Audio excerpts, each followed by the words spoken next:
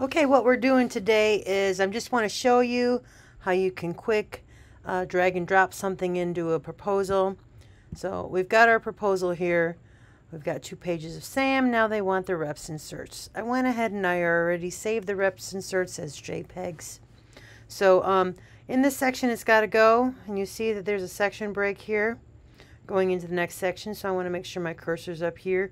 And I know that this is 14 pages, so I'm going to go ahead and insert 14 pages by Command Return. Command Return gives you this lovely page break. Okay, so in anywhere, we had 1 page, we have another page, so we need 12 more pages. So I just go Command Return 12 times. 1, 2, 3, 4, 5, 6, 7, 8, 9, 10, 11, 12. All right, we've got 14 pages here. So let's get to the first page where we're going to go ahead and insert something. Put your cursor there, and then we're going to go ahead and reduce the size of our page here so we can fit in a Finder window at the same time. Make them all fit all nice and snug. Okay, I've got enough of a window so I can just see what I want to get. So let me show you how to do this. We're on our first page and we want to put all of these JPEGs in there. So I'm going to go ahead and just drag and drop. All right, now let me go ahead and show you what this did. It went ahead and put it on the page, right? There's no border around it. When I click off of it, you'll see that there's no border, and it doesn't look presented enough. So we're going to come back to what we're going to do with all of these. But you've got your first page here, and well, let's put it in the rest of them and see what they do. All right, so that's 1.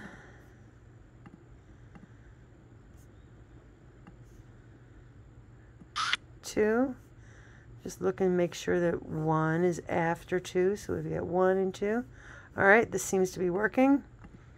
We are going to go back through and adjust all of them, because presenting good information, presenting information well is what we really want to do all the time. So we're going to resize some of them. We're going to put some border on them. All right, and this is pretty easy to see where you leave off because of the highlighted. I still cannot navigate around Finder without these columns moving me on all the time. So I haven't found the magic touch yet. Oh man, I lost count on which one we were on. Let's just check. 1, 2, 3, 4, 5, 6. All right, we're on number 7. Put our cursor there.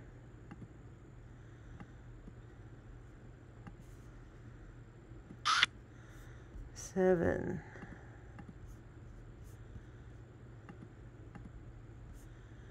8.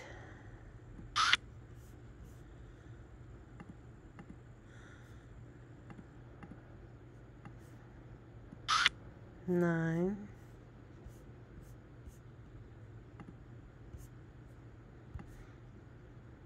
'Oops, wrong page. Sometimes if you grab something and you're holding it and you can't get to where you need to get, just go ahead and put it back, and then there's no changes. So click into where we're supposed to insert it, and then go ahead and do that. All right, number 11.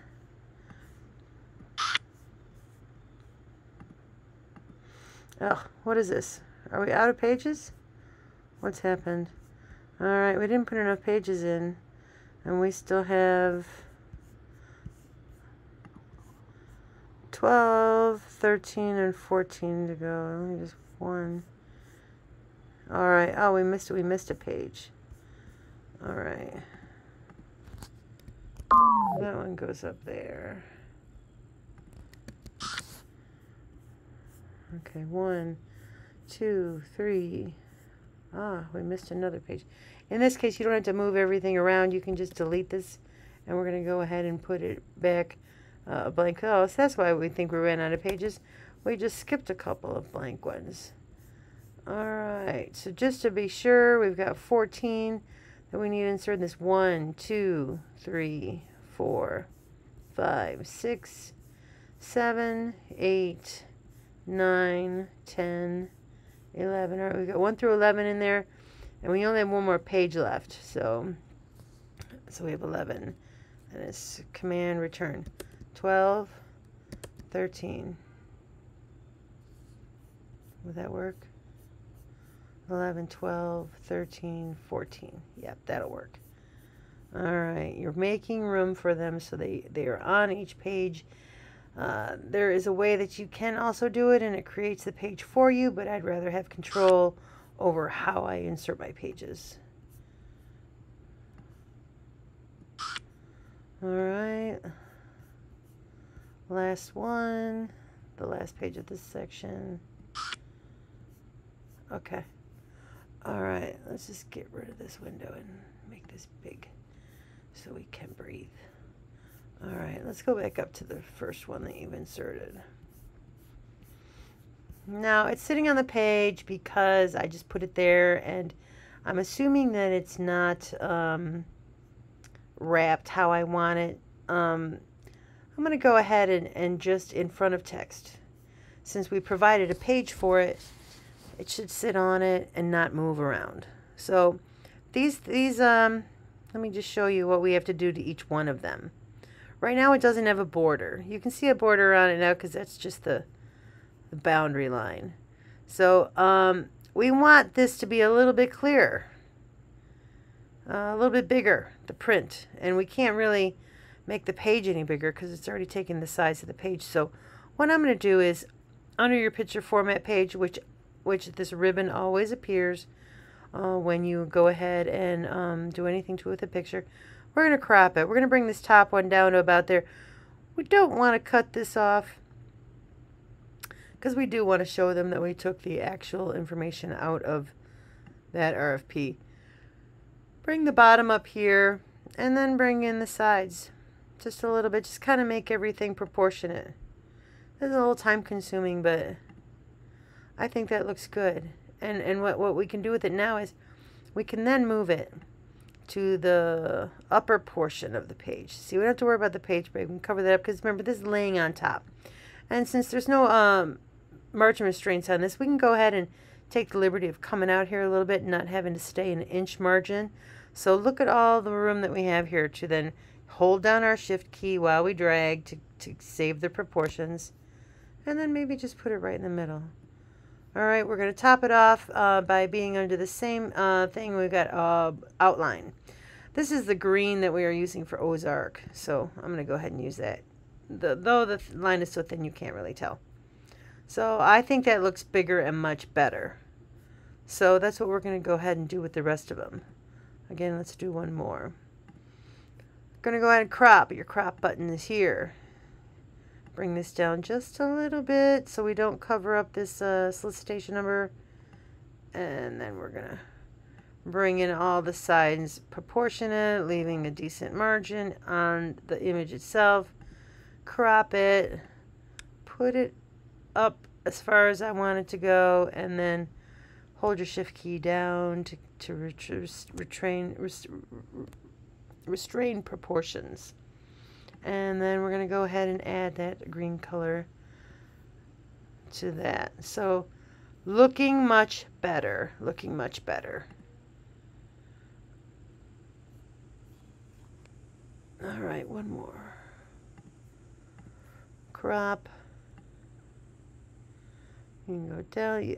Using the corners, like you see what I just did there, instead of going down, up, over, and over, you can take the corner and go ahead and crop it, you know, always knowing that you didn't want to crop that one portion off at the top. Okay, that looks good. Oh, I kept forgetting to in front of text.